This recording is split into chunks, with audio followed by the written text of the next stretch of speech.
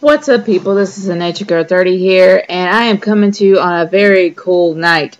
I already started my top 10 wrestlers of all time in WWE a little while ago, and I actually stopped at number 8. I was going to do something a little bit flashy, have some videos up there with a little bit of audio commentary, but with the whole SOPA thing that is on the TV right now, the last thing I need to be is blacklisted if anything actually does happen. So I'm just going to go ahead and tell you. So this is going to be part 2 of my top 10 list. I'm going to start at 7 and end at 4. And then I'm going to probably give you my top 3 after Raw tomorrow night. Well, anyway, moving on to number 7.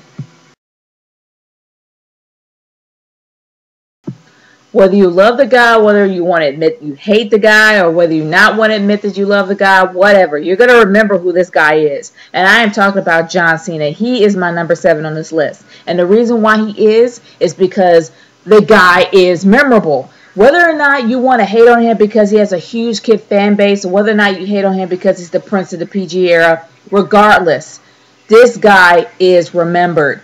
From his 3 moves of doom, whatever it is, from his 5-knuckle shuffle to his FU/attitude adjustment, to his you can't see me, to his Fruity Pebble t-shirts, to everything written on those t-shirts, to his loyal hustle and respect, loyalty, hustle, and respect, whatever it is, his mantra, you remember it. His grandmama's mama, your grandmama's mama, everybody knows who John Cena is. And besides the fact that his moves are really slow, he's sluggish, he's one-dimensional, yeah, that's the reason why he's number 7. But all in all, you remember who this guy is. And he is going to forever be remembered, even when he leaves the WWE. So you can't hate on that.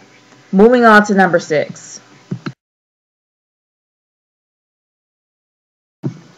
When I say that this man is the most electrifying man of all time, the most electrifying man of all time, the only person that I am talking about right now is The Rock. Now, yes, you are shocked that The Rock is actually number 6.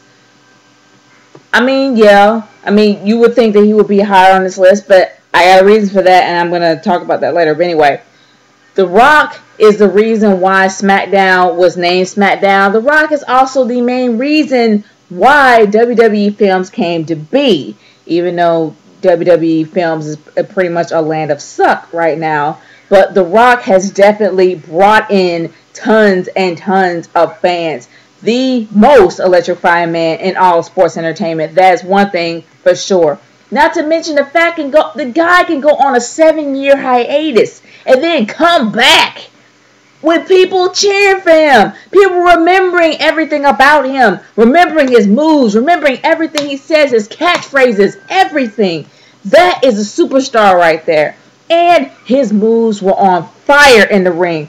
My gosh, I have never seen a man move that fast, ever in my life. And you would think that when he came back after 7 years, the guy would have ring rust. No way, man. Everybody knows the people's elbow. Everybody waits for him to throw his armband right out in the crowd. People wait for the rock bottom. People wait for his sharpshooters.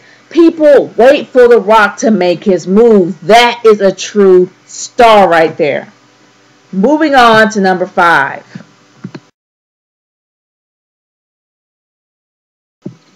When you hear the sound of glass breaking and you hear that awesome, memorable guitar hardcore riff that just comes out at you in the speakers when you see it live, you know who is going to be coming out. And I am talking about Stone Cold Steve Austin.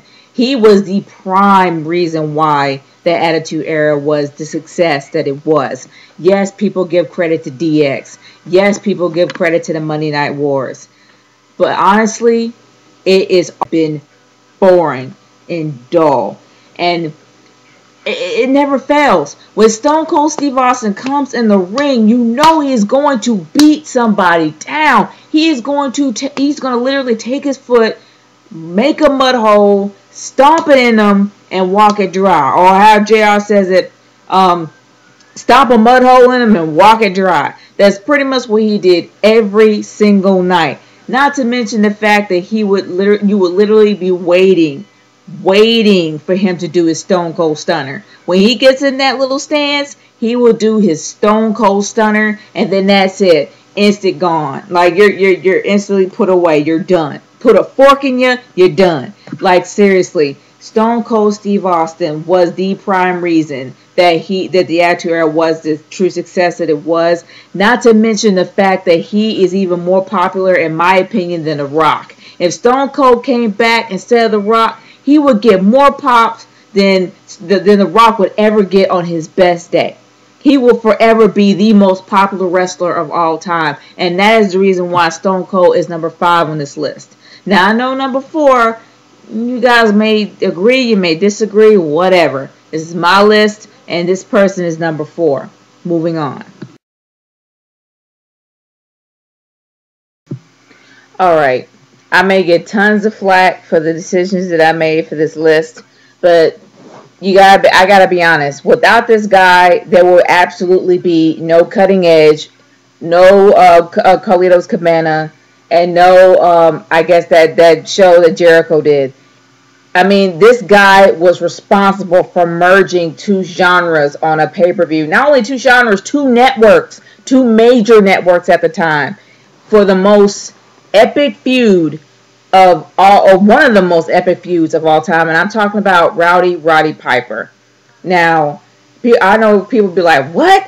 Why is he so high on this list? The reason why is because Roddy Piper, before there was a Stone Cold Steve Austin, before there was a Rock, this guy literally brought entertainment to your doorstep. Besides the fact that he was a wrestler, he was also started off as being a manager to Mr. Wonderful, but moving on from there, and I think it was probably maybe in the mid-'80s that he really started up with Piper's Pit. And Piper's Pit was pretty much the moment of the night that pretty much started the Heartbreak Hotel when Shawn Michaels got separated from the Rockers. And then decades down the line, you got the Cutting Edge, you got Carlitos Cabana, you got the Jericho show. I forgot the Jericho's actual name, but either or, the thing is that Roddy Piper brought tons of entertainment to the WWE. His wrestling skills were okay. His wrestling skills, he was definitely a classic brawler. That's one thing I could say about that. Roddy Piper was a classic brawler. When you see him fight, you knew he was going to bring the pain. And in my opinion, Roddy Piper wasn't entirely a villain. He was kind of on the borderline between villain and a face. I mean, honestly, he pretty much did whatever he wanted. And what he saw fit was how it went. He was practically the Stone Cold Steve Austin of the 80s. So honestly, that's why I really put him high on this list. His wrestling skills, yes, probably weren't as memorable, but his feuds were epic. Especially the feud that he had with Hulk Hogan, and the fact that he had punched Cyndi Lauper in the face. Okay, either punched her or kicked her. He literally beat the crap out of Cyndi Lauper and then kicked the crap out of Lou Albano. Come on, man. That's something that like burns in your brain. So he's definitely going to be high on my list. And he pretty much tops The Rock and Stone Cold and Steve Austin. Because without Roddy Piper, it will not be a Stone Cold and it will not be a Rock. He pretty much was the beginning of the sports entertainment franchise when Vince McMahon's father ran the whole thing at the time. So I wouldn't be surprised if Vince McMahon was inspired by that. Now, this is pretty much the end of part 2 right now. I will start off with my final 3. And I'll probably release it maybe after my next Raw review. But as of right now, this is the end of this list. This is Nation Girl 30 signing off. And like I said before, it's my list. If you don't agree, leave a comment below. If you like it, hit like and leave a comment below anyway. Peace out, y'all. See you later.